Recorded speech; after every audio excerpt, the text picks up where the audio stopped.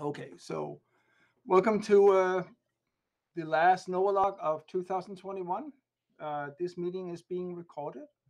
And just to remind everyone on the call here that if you do not wish to be recorded, just stay muted and turn off your video, and you will not be recorded at all.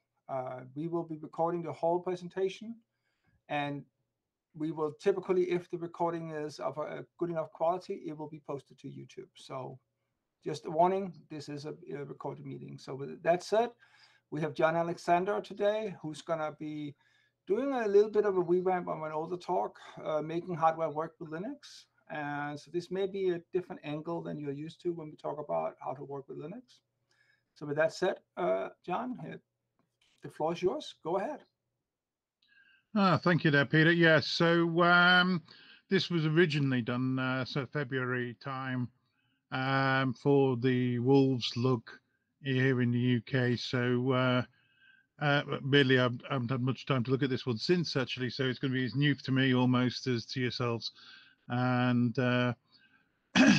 basically, the situation is that most people want their hardware to work under Linux if they've got obviously going to run Linux. So it is an issue for everybody. The I think pretty much now it's generally a given. Most things will work, right? And but what do you do? How do you find out? How do you communicate to the various communities providing driver support for Linux, and how do you diagnose maybe some basic problems yourself, hopefully without recourse to go into these communities, so you can get the thing going yourself. And generally speaking, the important things are very simple. So we'll start. All right, and we say here we've got sort of very quickly, there were 6 different partitions there. So you know, consider the marketplace. What do you need? What is available?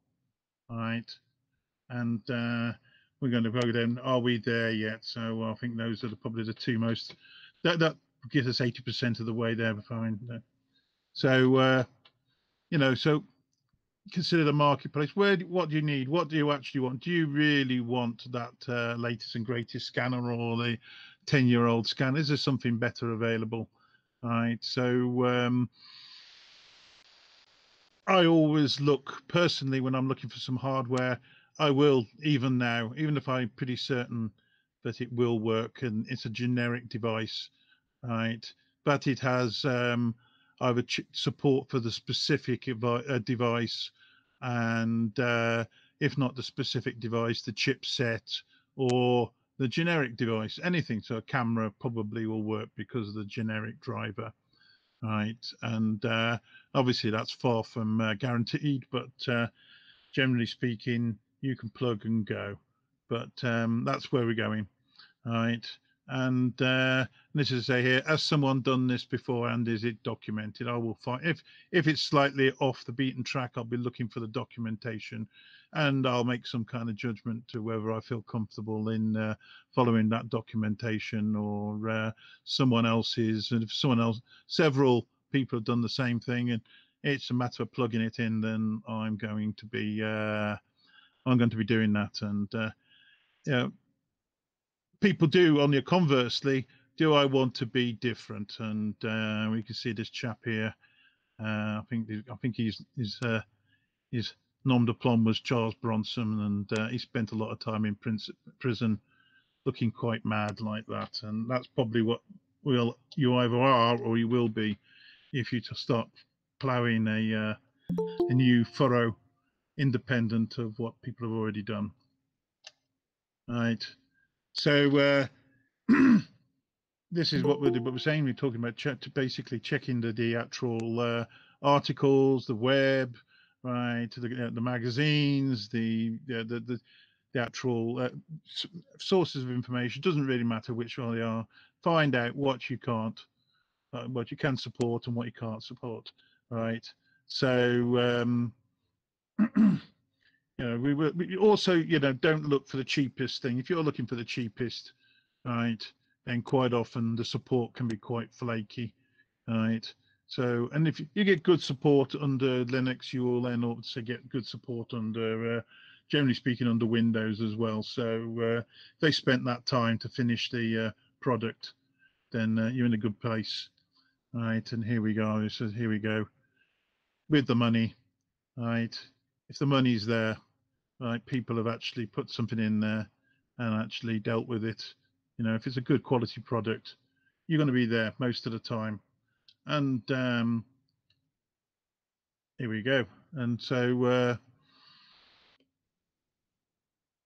what do you need? I mean, it's very difficult, really, because I mean, if you're going to buy, basically, you're going to buy decent enough hardware, good price, good, well reviewed, and you're going to basically put that in there, and you're basically going to walk away at this point, and you're going to be very, very happy, and you're going to say this Linux hardware business is totally for the birds. Just plug it in, and there's no great subject to be learnt, and hopefully that's where we're going to be 80% or plus of the time, right? And however, so if we go, there we go. We'll probably go for somewhere. Are we there yet? And we'll miss out a few sections there because we've gone over those already. So 80% of the time we're going to be there. We've chosen the right product, and you are, as per Tux there, clapping your hands, and it's fantastic. Early signs of success, and really you should plan to get there straight from the get-go. So trying to actually buy hardware which is on the fringe is actually a bad idea, right? And it will cause you a lot of pain.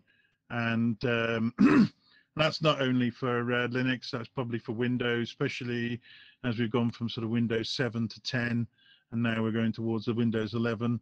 That is too going to cause a lot of problems. So good purchases will pay back dividends. All right, and let's go back here. All right, and as an example, we've just got a system here. This is just listing all the modules, right? And this is probably the actual fact. It probably is gone out of order, but probably your first non-trivial view upon trying to diagnose what is happening is to see if you actually have a driver for already installed for your device, and if you can't recognize it, then you may need to maybe remove that device and start again. And let's go see what we can find for you here. And we're in this example here is for an RTL device, which is a actual dongle for receiving television, also used as a radio and STR device. All right, so I've got one of these plugged in there now. All right, and this is been recorded some time before, but you can see that the driver support is there. If we go back, see if we can go back. Yes, we can. Here we go. So third, fourth from the bottom is dev USB and the RTL dongle. So I do actually know it's there. All right, and here I've actually gone into the device directory and looked at the DVB, which is digital video devices, and we can see a full set of endpoints, which is all very handy. So I know that's going to work, right? And we're not in this situation for that particular device, but not working. So what are we going to do now, which is hopefully the much less than 20% of any hardware you're ever going to buy. But if you are there, that probably takes 90% of your time to work out how it's going to go. All right, and this is the device I'm talking about. It's one we use for some of the RTTY decoding, etc. But we had on a previous talk. All right, so D-message. So if I've just plugged into this hardware into the device, you will actually see a message being written out to D-message, and D-message is the kernel's effectively log. Let's call it a log for sake of argument, but it's just a continuously running buffer. Messages from the kernel turn up there, and you can view those. Right, and as you say here, you can see where the device was found, where it was even initialized, or well, you are getting intermittent problems. So maybe you've got a very long wire and connecting it, and as I've got some here about 20 meters long, and the device sometimes does not work. Right, or as I say, you've got some kind of problems with storage, which is not uncommon. Right, and occasionally blocks of I/O just fail. But you can see messages too down here. Is such a message, right? And this is the result of typing D message. Something like, according to this, it's 6, but I should imagine it's something with a 6 in the end, seconds, and it is actually initializing that device. And as we've seen previously, we now know that it's all working.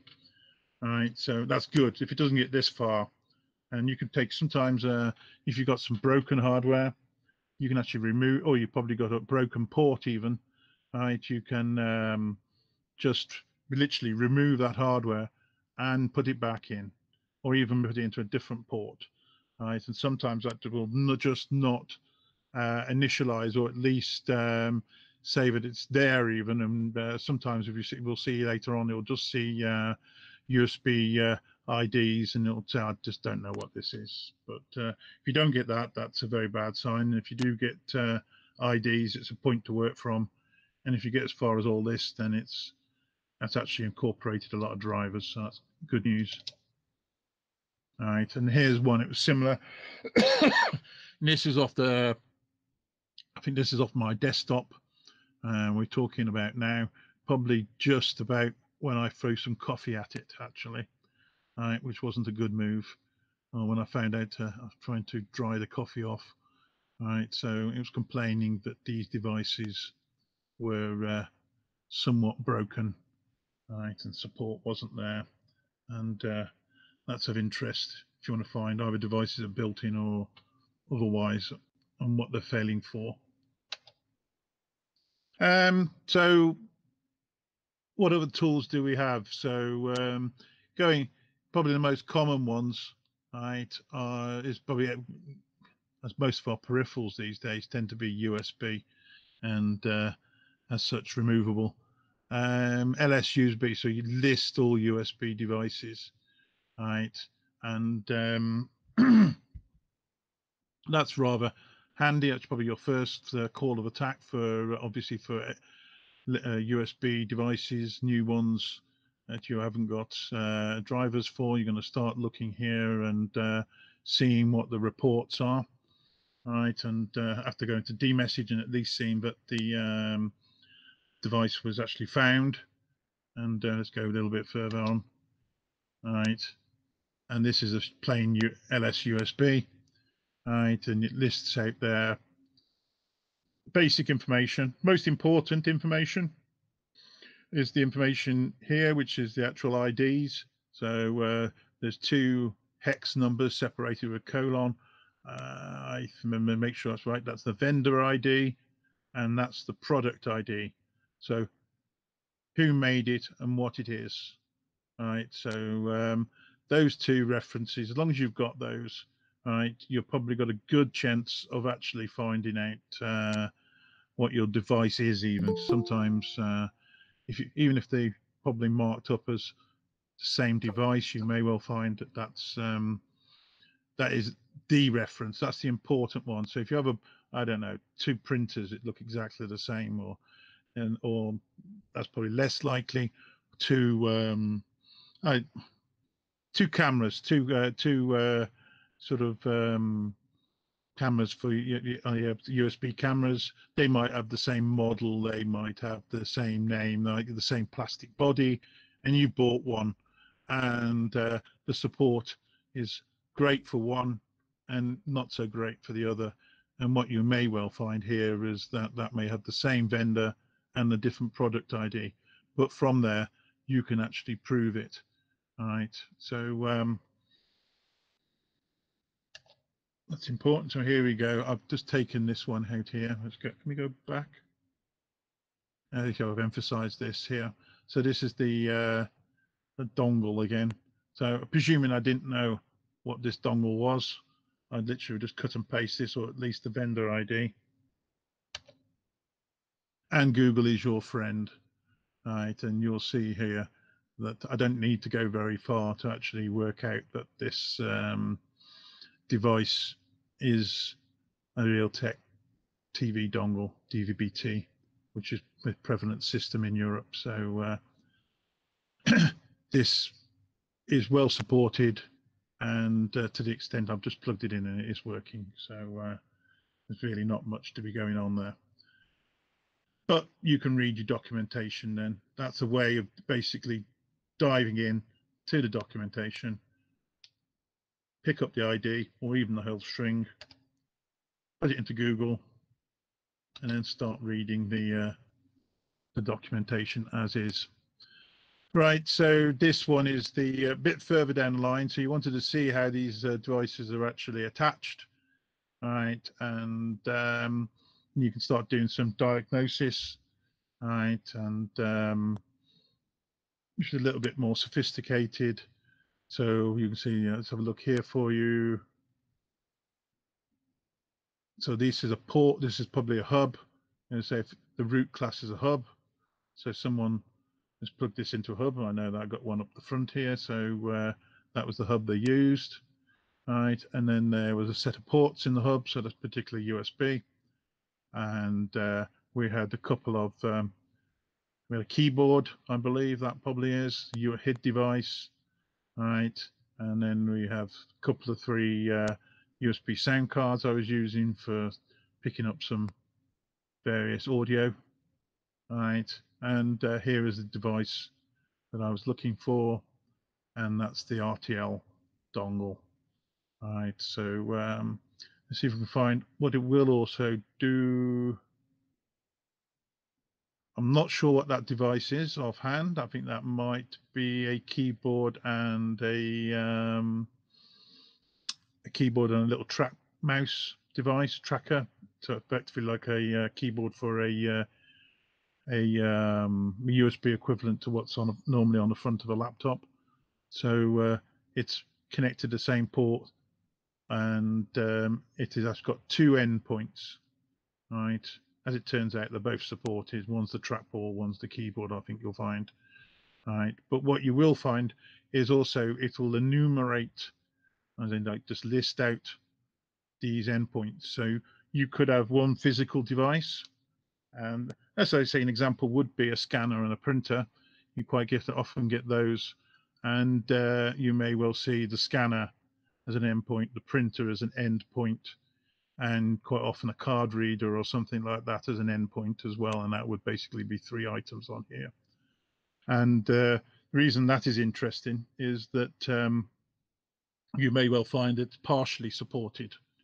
So you may well find the printer, maybe say the card reader supported, and you have trouble with the scanner or some such. So at that point, you can work out what you need to actually finish your support, if anything. Right, or you can actually come out here and find out each item, and gives you some information to Google by. And this is a very similar sort of situation, right? And this is go back a bit, and this is the verbose. So if it didn't get enough information previous to that, then you can come over here. And this one is my Sennheiser link. Well, it says here it's a link device, right? And it tells us all sorts of information. Some of it's more readable than others, and some of this is really just purely and utterly relevant to a machine. It's nothing to us, but obviously there is some human readable information. So the important thing here, it's taking that ID vendor, the USB ID, and the ID product, and it's enumerated it into sort of into something humans can understand. So I know now it's Sennheiser, and I know it's my SP20. All right, and it can also read the string out of the actual USB. I think it's actually come from the USB device in actual fact. And you can also see that there is 2 end points here, and the information, it's self-powered, but it's also going to take 500 milliamps to actually charge. And little things like this you might actually find, say if you've got a laptop, and laptops are notoriously bad or very good USBs, depending on and how you wish to think about it, is that the power management for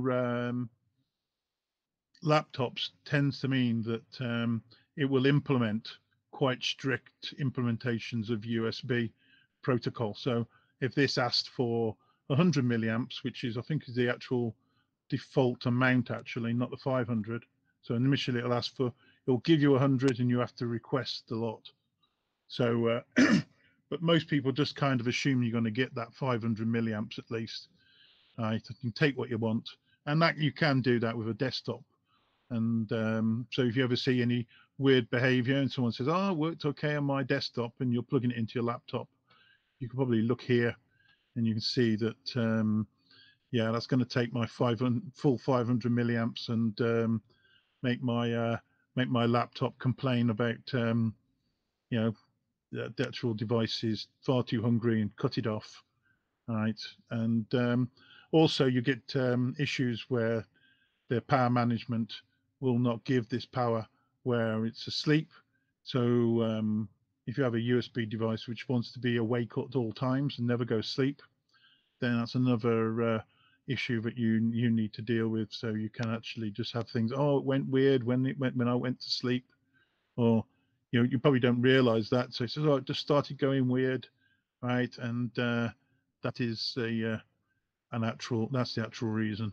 Also here, I mean, we've got some interface classes. These are standard classes, and you see this is audio, and I've got no drivers in this. I think, and can we scroll down? Oh yes, we can.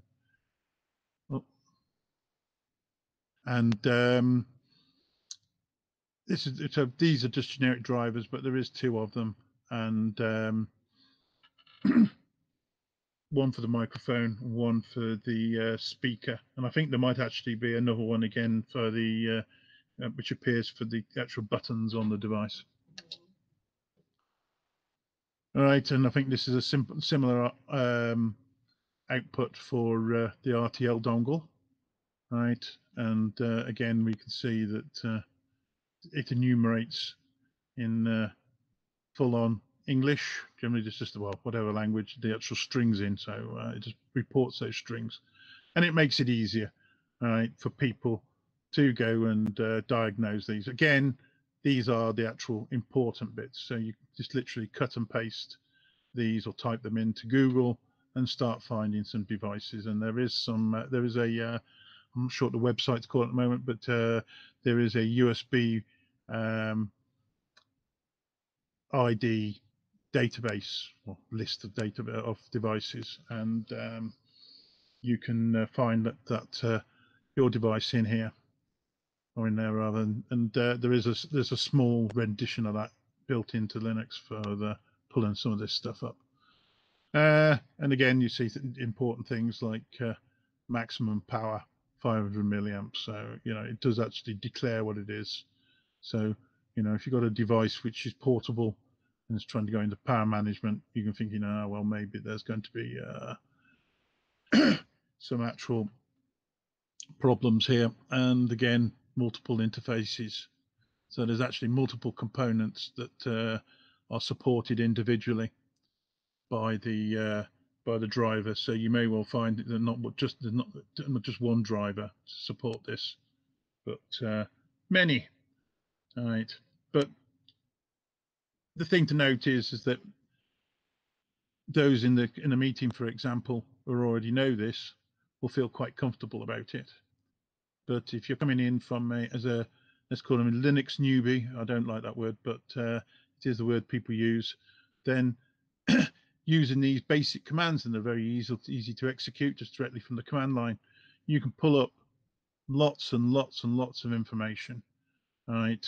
Some of which is very useful and can actually help you on your search for what that device is, where it is, what the problems can be, and where to find some help. So I did saying here that it is important. Obviously, we bring back here and we have a look at the devices. These are unique, right, for these particular devices, and they're baked into the chip, right? And really, only one manufacturer really uses that ID. But certain chips, such as serial ports, parallel ports, certain bus drivers, right, Atmel, microchip, they all have their own ID. And if you are a manufacturer of probably a small run device, then you don't want to go and pay thousands of dollars to join the USB club and that way get your own vendor ID, which you then program into your chip. So you might get your interface chip is an FTDI, an Atmel, say a Prolific, and there's a whole load of serial devices, and you will notice that it will be the generic ID for the manufacturer of the chip, not the manufacturer of the device or the device or the board using that chip. So, and that could just mean that could do anything. It could be a bit of a wild card. Generally, though, we're fortunate that you get very basic operation. So you can imagine most of these are all just serial devices. So although you don't know what what serial information you need to send to them, you do know that they are serial. So you could probably,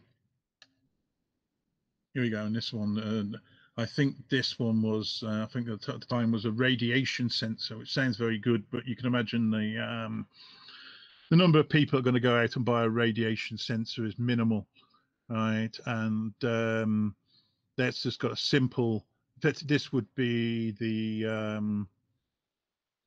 I think this is the sensor, the same as an Arduino, if people know what those are. So this is actually like an Atmel device, such as like an Arduino, which just, as I say, a USB to serial, and it knows what it is. It knows it's a serial port, but it doesn't know it's a radiation detector.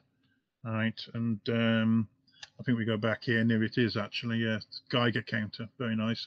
But you imagine there's probably, this is quite an unusual device, but quite simple, all right? And there's probably thousands of devices like it using that particular chip, and you plug any one of those, they'll all enumerate as the same thing. So is it a Geiger counter, or is it a serial port, some kind of device like such as this, or anything like that?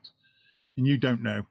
I think obviously if you saw, if that was the size of a car, you'd know it wasn't that Geiger counter. But you might need, just using those IDs isn't guaranteed. It's just a start. And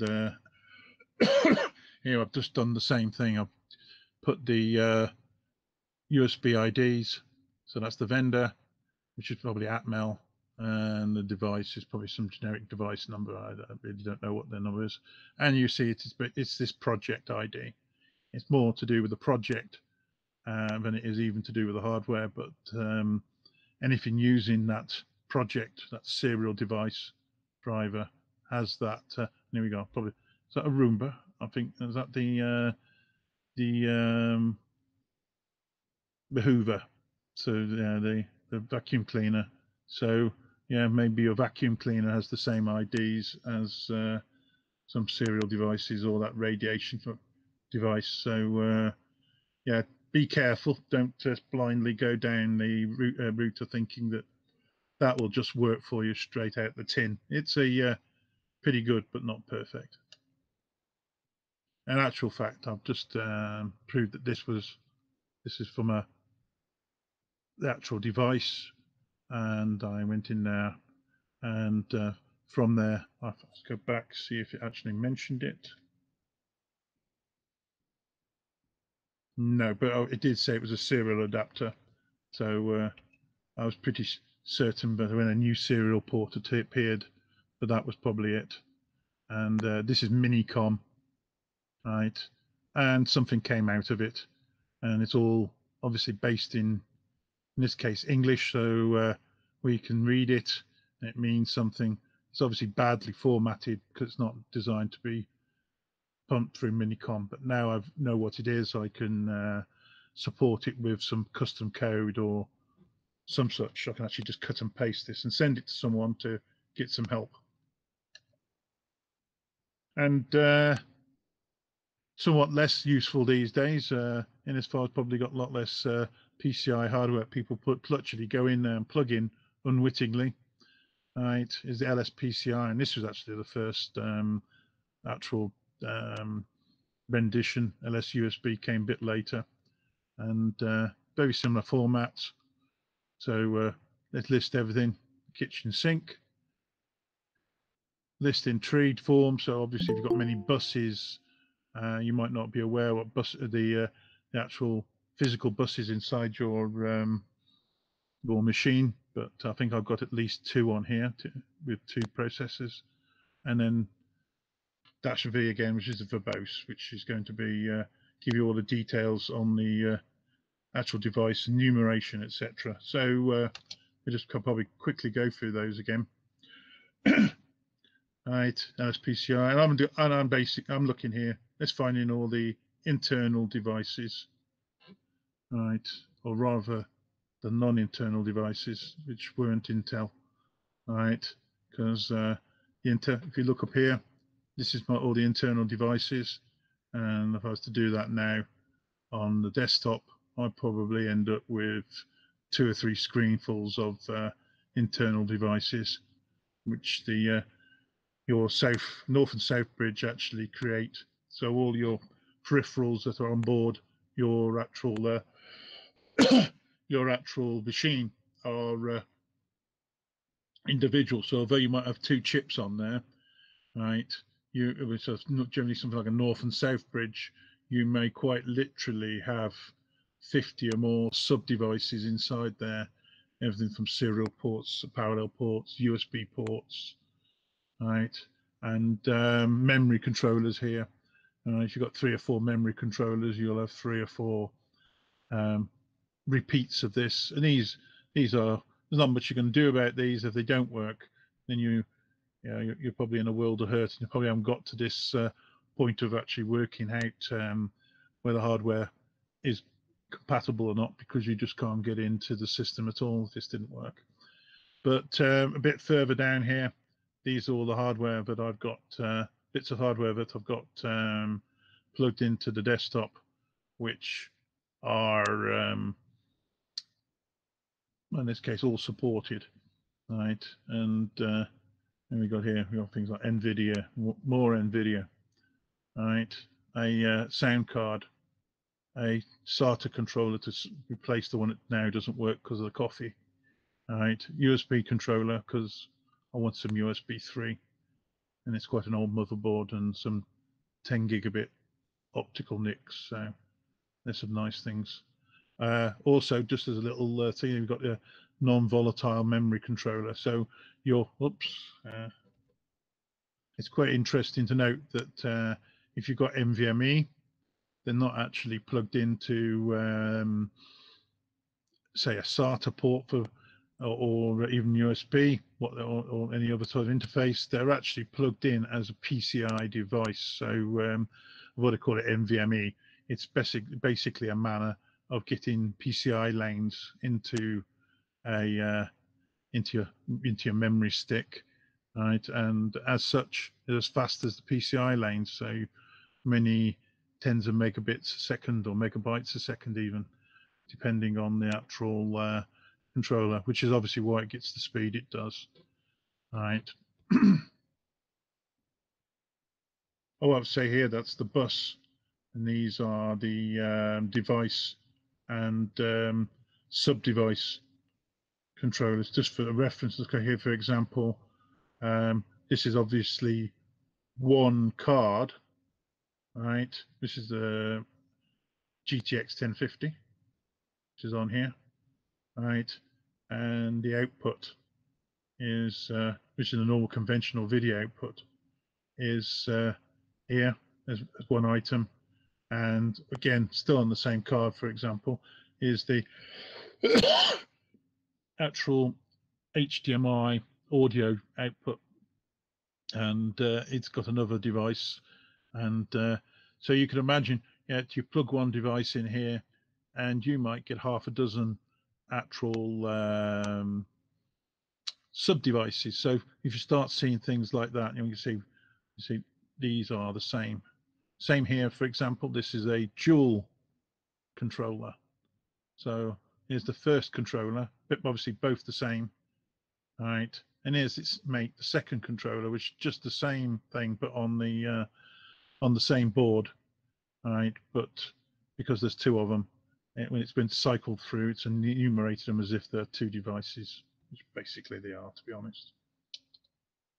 You can take all this information, and here's a more in-depth one of, and it does look like Greek, I would agree, but you can see how these devices are broken down, right? And it gives you some indication. I don't think this is particularly useful, to be fair to you, but it does give you an idea what's attached where and what. And if you've got performance issues, for example, if you attach everything to the same bus, if you've got many sub buses, then you might find that's a performance issue. So how you pick and mix those could be useful for that, but generally speaking, that might be more interesting. If you go into the verbose, you'll see somewhere around here. Let's find. Yeah, so here's the devices, device names, device IDs, and quite a long descriptive text of what these devices are. Oops. And from there, you can copy this information in, and you can find what support you may need to compile in if that happens to be required. So you can end up with some quite weird and wonderful things. So this is a Xeon chipset, and we're even in NUMA. So this will actually could well be on one CPU or the other. There's actually two CPUs, so those buses are separate. And all this information you can start supplying to the community, and they may well be able to help you for using these. I think most people who are already going a bit further, so is UDEV. Now this is a system which sits on listening to events, right? And which is generally the events of plugging some hardware in, which generally means USB hardware, as far as we're concerned, right? And at that point, going through a set of instructions, descriptions, right? It will then know what to do with a particular device and automatically actually load the driver. So if your device has UDEV support, then you haven't even got to manually put that driver in. And this is here, events rate into the connection and deconnection of hardware and identifying it from its ID. So these IDs, which probably don't really mean a lot to most people most of the time, are very useful to the machine. And these are also used within UDEV, and I think we've got a description here. So this was my UDEV rules from I think probably the same machine, right? And if you look on your machine, possibly now or a bit later on, you'll see the same or very similar rules. Right. So for example, we've got a Huawei network connector, or these are probably phones or 4G adapters in this case, right? We got some pulse audio devices. Let's find some more recognizable one. So these are virtual, probably for the QEMU guest hardware. These have been put in here for the by the driver installer for the NVIDIA. So when it comes up, it actually knows what to do with the NVIDIA device. Right, and let's see if we can find the RTL dongle. So this is U-Box. You can just see that. Oops, sorry, my fault. All right, so U-Blocks, I happen to know, is a GPS device. So if you plug that particular USB device in there, USB GPS, it knows how to set that device up. I'm assuming that's the SPICE device for QEMU, KVM. All right, and it's one of the, and this is RTL dongle, which is the one we saw earlier. All right, and you can, well, I don't know any there. It's got to be like 100 devices, and quite often you can add. You'll see instructions. You've probably all seen those before, like insert a rule into your UDEV directory, and this device will then be supported. And once you've done that, you're generally good to go. Good documentation will probably almost give you that straight away. And here's an example. Actually, this is this is for a radio of mine. Right, must have been on there at the time, and I went for the documentation. Actual fact, I'm sure I Googled it. Right, and here you go. So it's a USB device, the vendor ID. So this is basic instructions to UDEV, which is sitting continuously running in the background. All right, so listen to your subsystem. If this happens to be on a USB subsystem, vendor ID, as we said before, 2500, product ID number 2, and group. I think that's probably just the relating to this here, and it's going to install the right driver for the job. So there's instructions to do so, and you may well have to do that from a set of instructions given to you either from community resources or from the actual product manufacturer.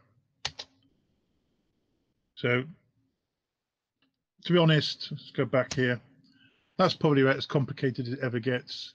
You're not going to create this yourself, probably, right?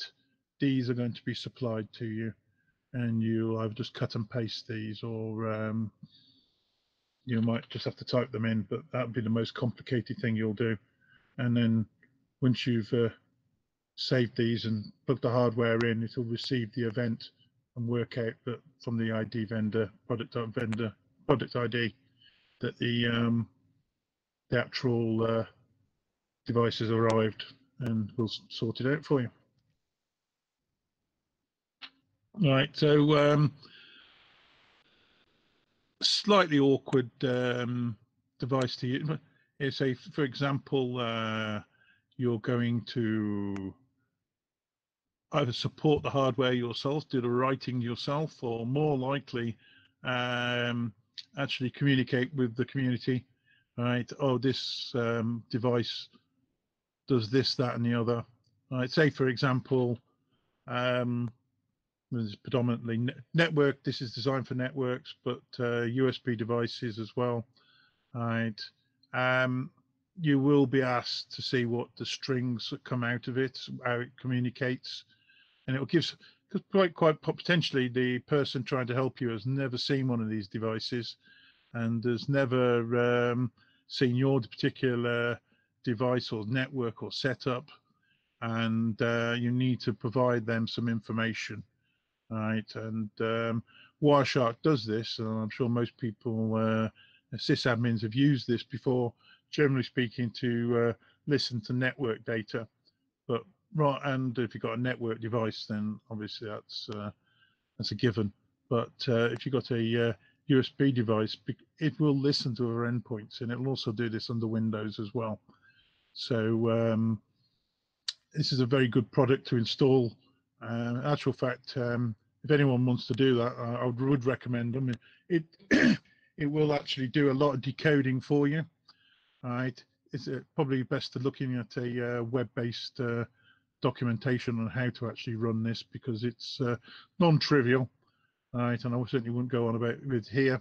There's a lot of scripting even inside the tool that you can do. Right, and that's the place to get it from, or from your local actual repo. So I know for a fact that Ubuntu and Fedora, Red Hat, etc., will actually support this. And once you've actually installed it, right, you will see something like this. This is at first run. I probably ran this as root actually, because I didn't set the group, but here we go. So this is the normal network devices. So that's what most people will be using it for. We wouldn't be interested in the in the USB devices most of the time, but we do have USB support, and we're looking here. Obviously, we see it's actually listening to the data. So this is quite a nice little addition for the newer versions, right? And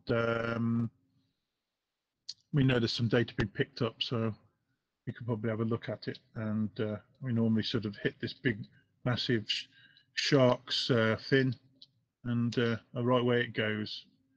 All right, and I think, let's see what we've, yeah, so if we go back here, this is the actual serial device. It was the Geiger counter, as I remember. All right, and you will see after you've done your capture, so you start it, stop it, and then it's displaying this here. All right, and you can obviously see it working. You can see what it's doing. All right, you can see what protocol, obviously the source and destination, and the actual data. And I think for 99% of us, it means absolutely nothing. It's quite a terse device, but you can save this and send it to somebody. And if they're writing a driver, this will be gold to them. And we've let this run a bit further, and this is probably the reason I chose that device, because it actually outputs human readable text, which we can see packaged in the USB frame. So if you come in here, this is all the listing of the frames. So this is the timing of the frames, the numbers of the frames, what the frame is about, as I said, and what bus it was on, right? And it knows how to inspect USB frames. You know, there's information again up the top there, and pre-C. And we want to have a look at the actual contents. So I've just basically clicked on there to expand it, and it's come out here, and it's got most of the information. I have no idea what it is, right? But this bit here is obviously human readable, so that's quite handy. And you can save these as PCAPs, as they're called, and you can actually just attach this to an email and send it to your victim of choice, who will hopefully help you out. Failing that, I will. Failing that, you're going to have to do that yourself. So, in which case, you'll be telling everybody about how you use PCAP or your PCAP to actually analyze it. Yeah, this is one other point, and this is possibly a not always the way people would want to do this, but I always build these things somewhere else. So if you're actually trying to work out what the hardware is and what it does, or what drivers you need, both in user space and in your kernels, you don't want to actually break the main system, right? Then it might be a very good idea of just spinning up a VM. I mean, it's all free now. I mean, most people are driving CPUs which will support very good quality VMs with hardware redirection, right? And that's quite handy. So that's VXT for and VXD. Someone could correct me if that's not the correct features, but most will support that, except for some laptop models. And what that will allow you to do is to spin up, say, in this case, it was another Fedora, but it could be another Ubuntu or whatever else. It could be another Windows. You know, if that's what you want to do, that's great. That's not a problem, right? And the KVM will actually pass the hardware through, and it will look for all the world as if that hardware is being plugged magically into that VM, and you can pardon, you can support or work on the support inside the VM. And as it says here, you can snapshot. So if you grab up, you do your work, you can get so far. If you want to abandon it, you can just literally scrub that in whatever bad state it may be. It's not really it's non-consequential. You can do all the VM goodness, you can clone it, you can snapshot it, you can wind it back, you can just rebuild it, and it's of no consequence to your day-to-day operations on your desktop. So that's, to my mind, is by far the best way of doing it. And yeah, well, if it breaks, it breaks. But if you broke your host, right, or you got some desperate compatibility issue, you're not going to be very happy if that's your main machine. So I personally always do that. And also, as I say here, you can have a different totally and utterly different distro. So you can have what you want. You have possibly your desktop distro, or if you know that there is support. So you could be in a situation where you might have many bits of hardware, say, I don't know, maybe for Windows. So it works on Windows, right? I know it's probably people say, oh no, I don't like that. But if you want to prove it works and you just want to get it going, right, you could quite literally just abandon a lot of the complexity of the Linux diagnostics process. We just gone through there very quickly, right? But install Windows in a VM, pass the hardware through, as I say, or BSD, whatever you wish, or maybe, for example, some of the radio stuff works better in Ubuntu than on Fedora because the software support is a bit more finished. I know some of the builds are broken on the Fedora one, so I might use Ubuntu there, and I can use all the same diagnostic tools. Say Windows also has the Wireshark as well, so you can actually get it working under Windows. You've got Windows drivers for your device, and it's Linux device drivers you're looking for. If you want to actually pass information to the actual back to the community, or diagnostic information to whoever, to your vendor, right? You can actually get it working under Windows, take a snapshot using Wireshark of the data being transferred, right, and actually pass that on to whoever, right, or work on it yourself to find out what data is being transferred. So you may well find it's quite understandable, and maybe you're able to actually write that yourself, but generally speaking, you're passing that to a specialist because it's certainly non-trivial, especially kernel drivers. Maybe not so much the user land support, but certainly kernel drivers is specialized. But generally, good idea, build it somewhere else, and that is why, and that's what I do. And this talk is actually running inside the VM, so yeah. So going a bit further in, let's be honest, it's we always think of the hardware on there because the hardware talk, but software is everything. So you can you feel confident. If the hardware's been proved working somewhere else, and then you can build actually inside that VM, right? And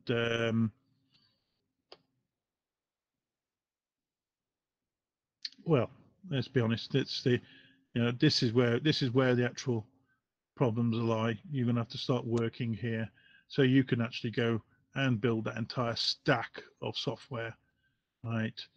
And connect up bits and of their typical Unix style bits of drivers communicating to a whole stack of software, right?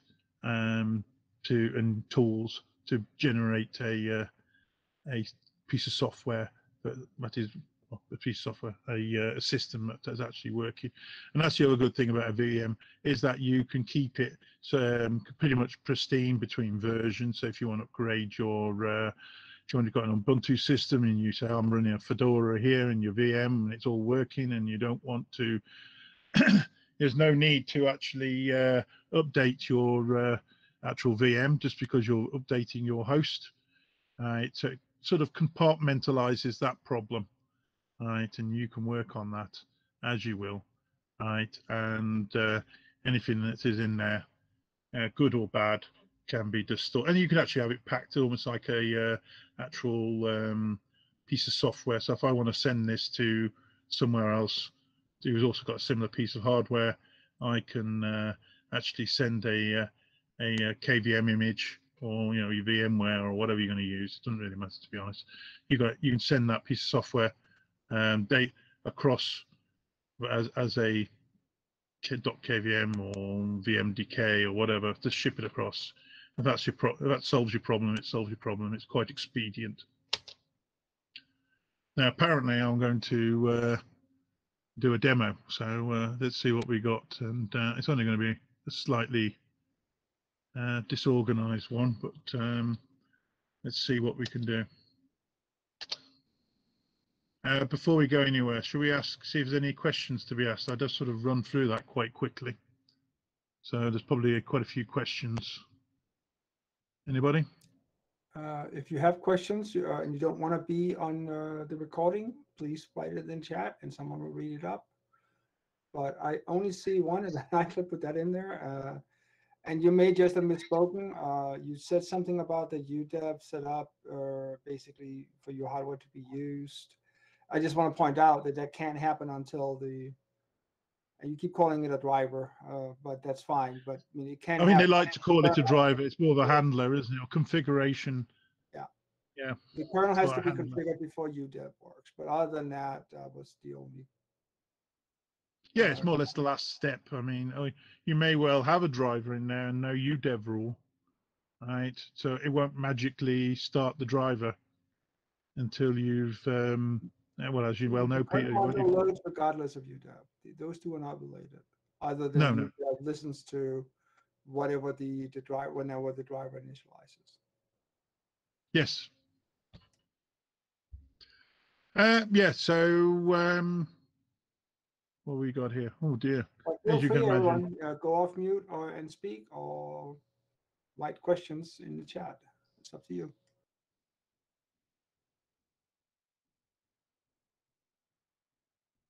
Anyone there?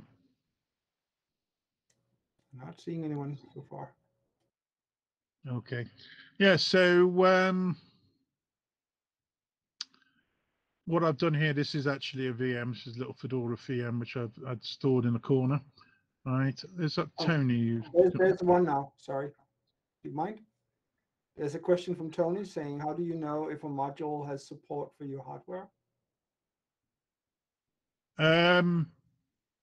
I think really the support for your hardware, it means it's actually identified your hardware. So when you do a let's say an LS-USB, LS-PCI or whatever, you will actually see the driver. See if I remember, the driver will be mentioned in there, right? The driver that's allocated to it, right? But then again, you could have a situation, as you say if you've got a driver and you've got, because all based, they don't magically identify your devices, so it's based on that VID and PID, as they call them, vendor and product ID. And if you had two devices were literally exactly the same, and one had the PID that was expected, and the other one had something else in there, whatever it would be, right? Then the one that was correctly identified would work. The one which didn't have the correct ID wouldn't work. So you can have, and also you can have the converse one where the devices will pretend to be the same, but the support, the actual internal device, has changed. Right, someone's used cheaper components, different components, it almost changed totally, and they didn't want to re-register it, so it's just registered with the same ID, and that device really is not supported by that driver. So normally it's automagical due to those IDs. The if you want to be, then if you want to force it, you can generally force them by asking it to drop map to that driver. Normally you wouldn't just randomly do that, because more likely than not that's just going to crash the machine straight out. You'll probably be looking again, as I say, using that information and going onto the web to pick up that the information to find out if that driver does support it, right? Or there is actually better drivers. You might actually be blacklisting the driver that will automatically try and support that device in preference for a better driver. So yeah, no magic involved. It's all based on that ID, generally speaking. Does that answer the question? I think you might want to turn that around a little bit. Maybe the question was more, if I have if I see something, let's say on a PCI bus, how do I know what driver to pick? I think maybe that's what's being asked. Yeah, I think we'll probably have a look at that in a bit, if I can remember. Okay, thanks. Okay, yeah. So let's see what we got here. I mean, for example, here, I mean, it's yeah, registered new interface driver DVB USB device, yeah, and I know for full well that it's actually started that driver, because this is in dmessage. So if I literally plug and unplug these devices, they will appear there as they're unplugged, and this would be as a result of UDEV, to make sure, right, you're actually finding these devices, actually picking up the event, and then starting off the initialization process. I think also, let's actually do the dmessage. So this is of a virtual device, a VM, right? And we've all seen these before, Peter, but as you can see, this only took about 3 or 4 seconds to start up. And in reality, there's very little hardware. There's obviously nothing physically attached to a virtual device, but there are virtual devices which don't legitimately exist over and above the ones we've actually handed over to it. And as you can see, there's a lot of lot of information in there. All right, so you probably want to use grep to find strings that you're looking for. You know, say here, or look at the end of the device, because it's probably where, you know, as you can see, it started in a few seconds, and it was somehow an hour or more later when the scanner appeared, and or half an hour, and a full hour later nearly when I put the other device in. So you'd be looking in there to just get some initial sort of information. Let's think of somewhere we could have a little trot out. So, and this was the initial commands we were having a look at here. All right, and we've got some hubs which would effectively simulate USB hubs in real life, but they are the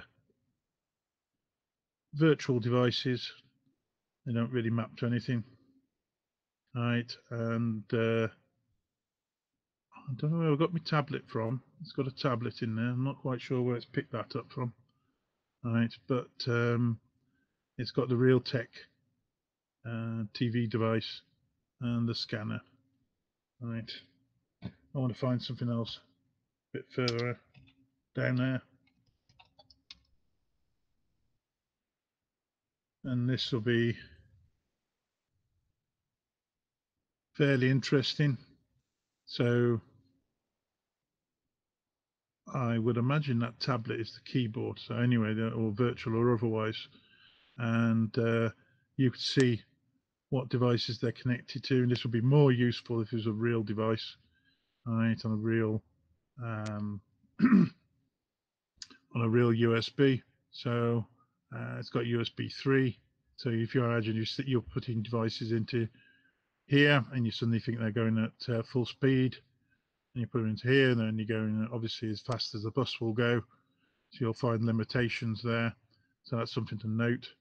Here we've got the drivers. So this is the driver for the hub. This is, I'm not sure what that one is, but just say it's a HID device, so I'm not sure what that one was. Right, and this is the device. This is when they say, I think this is the question you're asking, Peter. You know, how do you find that information? So I've just done a tree view. Right, that shows you what the kernel already knows. What if you don't know? You have a device you plugged in and it doesn't show up with a driver because it's not known. Well, that's the next one here, for example, that 480 megabits. I think you'll find that that is actually the scanner I put in, right? And there is no driver because there is no support for it. So if you want to find out if at this low level whether there was whether your problem is say you're just not finding the raw device, yeah, or it's a user land problem or it's a driver problem. So if this was this is running, so I know that unless this is broken in some manner, right, it's not the kernel drivers, right? It's more to do with the software, yeah, in user land. Whereas here there is no driver, right? So quite obviously, you know, I could have the best user land software out. It's not going to touch it because the driver doesn't exist. I think that's where you where you're alluding to, yeah, Peter. Well, it's sort of, I'm just trying to interpret Tony's question. He just brought back all good. You got it. Oh, good. Yeah. So I mean, that's just the basic. And we could do that. We go back to the VV, wasn't it? I think, yeah. And this is quite hateful. A lot of these things aren't designed to be even remotely friendly, right? Because they're not. This is information that us as normal users, we're not interested in any of this, right? And if we're doing this, we're doing it as a diagnostic process, right? So yeah, little things here, right? So these are vendors. So these are, as I say, the vendor ID. It's a Linux device, right? From Linux land, it doesn't really exist, right? And you'll find that's the manufacturer string, right? And none of this information really matters, right? Maximum power, funnily enough, it doesn't take any power because it's virtual, right? But it's fairly easy. Let's find another one. Nope. I think most of these are virtual, so I will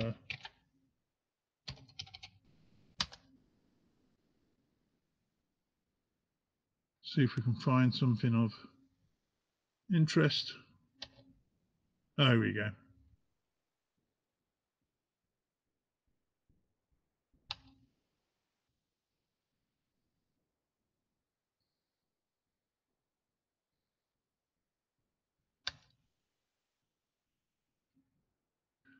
trying to think where the driver is on here, but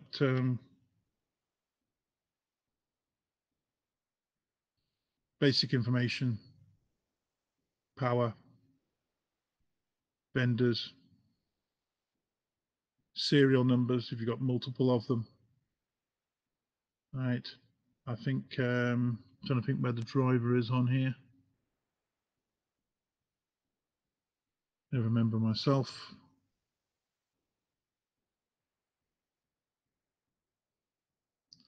I think you'll find that it's actually a part of the. I'll have to look on that, but yeah, this is unsupported. There is no driver for that, although it's managed to pull back most of the information related to it. And these obviously endpoints for things that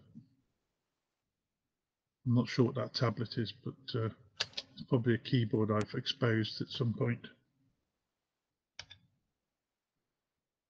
If we go down there and go into very similar sort of operations.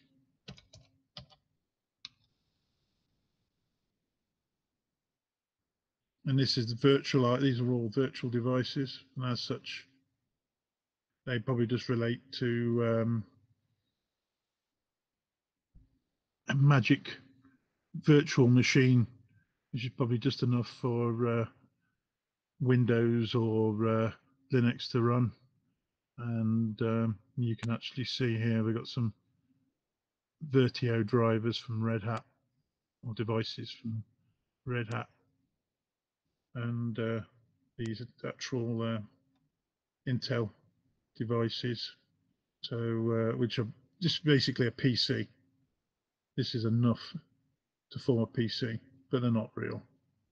All right, as you can see there from Red Hat Inc. All right, let's see what device drivers they may have on there. That's the bus numbering, which is actually a bit simpler.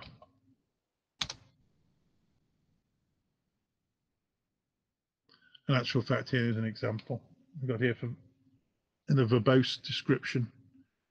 So this is a random number generator, but I mean, it's not to get too excited about it, but it doesn't matter. But it's sitting on a virtual bus, so it's effectively like a card plugged into your computer, except it's effectively built-in hardware. Not only is it built-in hardware, it's virtual built-in hardware. It doesn't really exist. Still has a driver, and in this case, it's Vertio PCI. Right, and as I imagine they were all actually created, and you can see here they're all supported by the same device. So one master device supports everything. I might take a risk and run Wireshark. I might actually need to do that, and I'll do that as a root.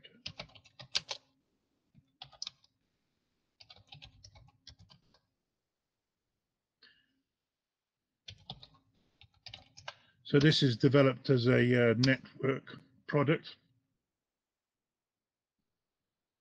but and here's a one network device. This is a virtual device. This is the loopback network.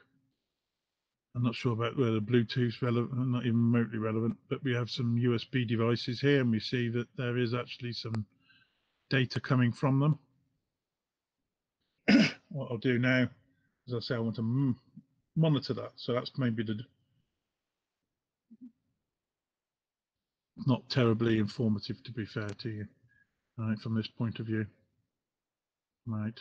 But it does give you enough information to start. So let's just stop that, and let's have this is a random prod, and see if we can actually find anything of interest. So it's human. Oh, let's just open that up. No, nothing particularly there. I mean, we could be probably talking to a non-human readable device, but it doesn't really matter. The point is the fact that you can actually do that, and this file can be sent to whoever. Let's make that a little bit bigger. And one good thing about this is if this was a Windows only driver and we were in Windows and we were running this application Wireshark under Windows, you could effectively sniff an entire working sequence. So if you say for the scanner, you have the scanner software, and then you'd be scanning a page and you'd have lots of data, right? And you could send that or analyze it yourself if you're of a mind, or send that to someone and saying this is how it really does work, right? And it can form a part of the diagnostic process if no one else is supporting it, or there was no Windows driver. There we go, stop there. If I want to save that, for example, save as, right, and it's going to be PNG, my device. And you save that, and then you'd obviously just attach it, send it, and away you would go. Let's pick another device.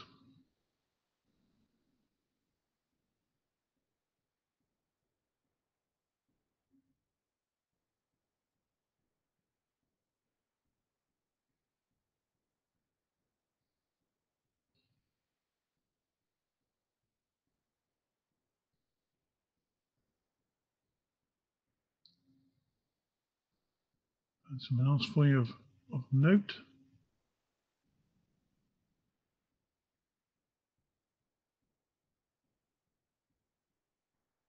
Pick another device.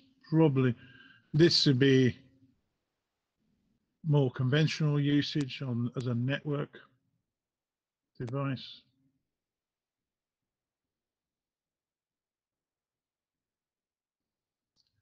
And we should probably see how we've seen some routing information. So this VM is picking some routing information, so it's not terribly interesting.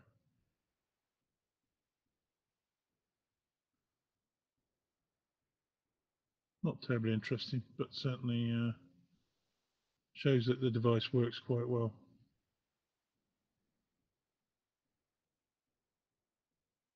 And if I pick another USB device sent to me, I might be able to find one that's readable.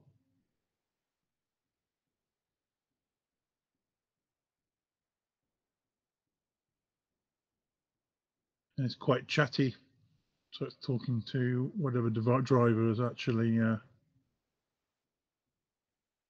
talking to it. And let's continue to do so. On and on and on. I've had quite enough here. But you can see the jumps. That's the packet number. That's the time it did it from your T0 when you started. Source device, so this gives you the direction of travel.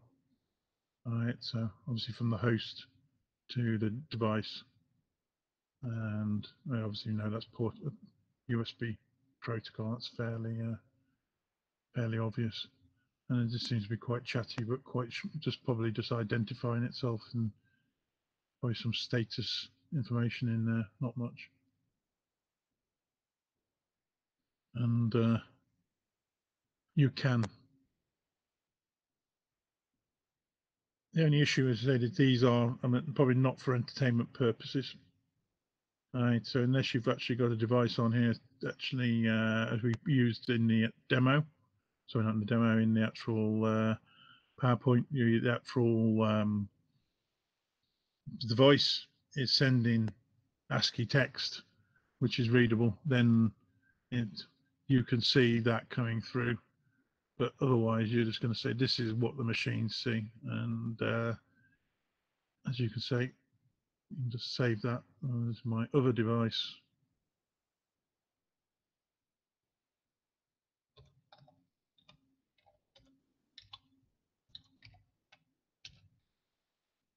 You would send that, and so on and so forth. It's not an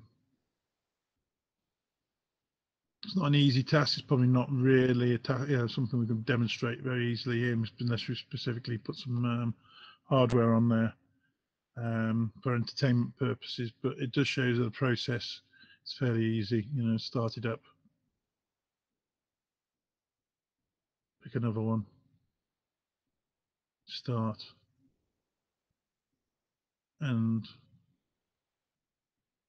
we're getting more of the same. And these devices are working, or at least producing some data, because the driver's talking to them.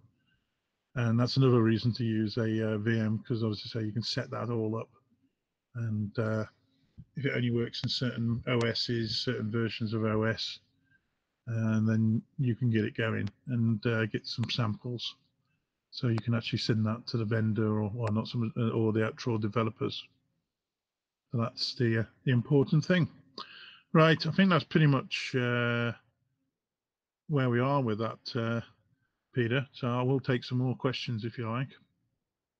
Right, I think the Wireshark might actually be an interesting thing for many people. Okay, so to repeat myself again, if you do not want to be recording your question, just wait a moment and we will turn that off. But for now, just while we are wrapping this one up, either go off mute and ask, or put that in the chat.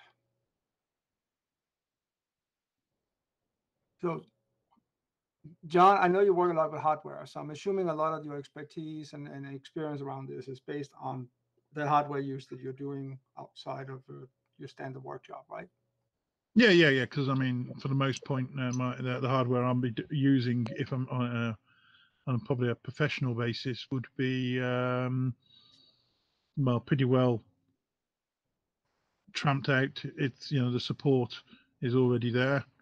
Right, I think we could probably say take Red Hat, throw it at it, and it works. Yeah, they're all people avoid this like the plague. Right, they go for pretty much guaranteed working solutions. Right, it's only when you're trying to support something that is out of the mainstream, or not your usual driver support, then or you're trying to enhance it in some way, or it's some new hardware, right? Then you'll be doing this, right? And for example, as I say, your Canonical might ask for this. They might not have a version of your hardware, and they might want to support it. Or more likely, someone is interested, I don't know, say video cards, or someone's interested in writing a driver for your scanner, right?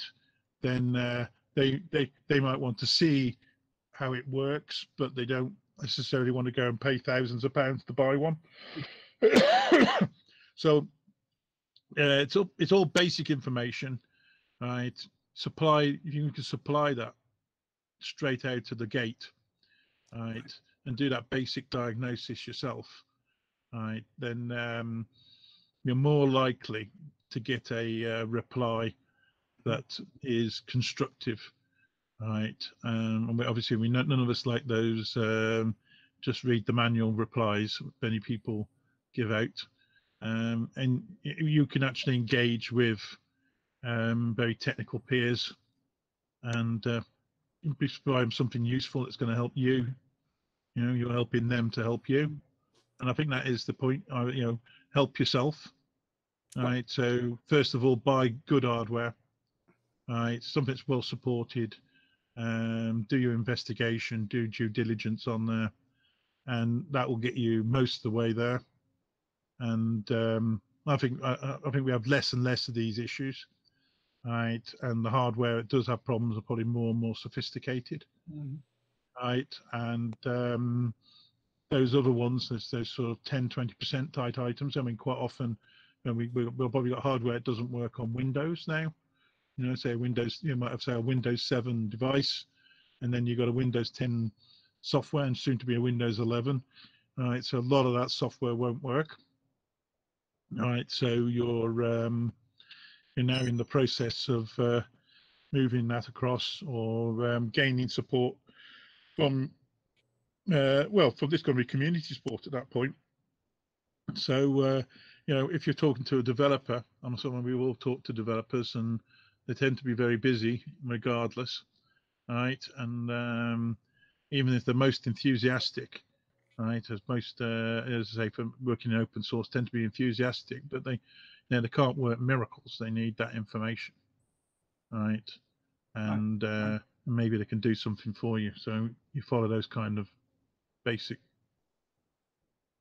tools, Yeah, it's methods. been my experience that the more we can help the developer or the community, the happy they get, and we get stuff back that works.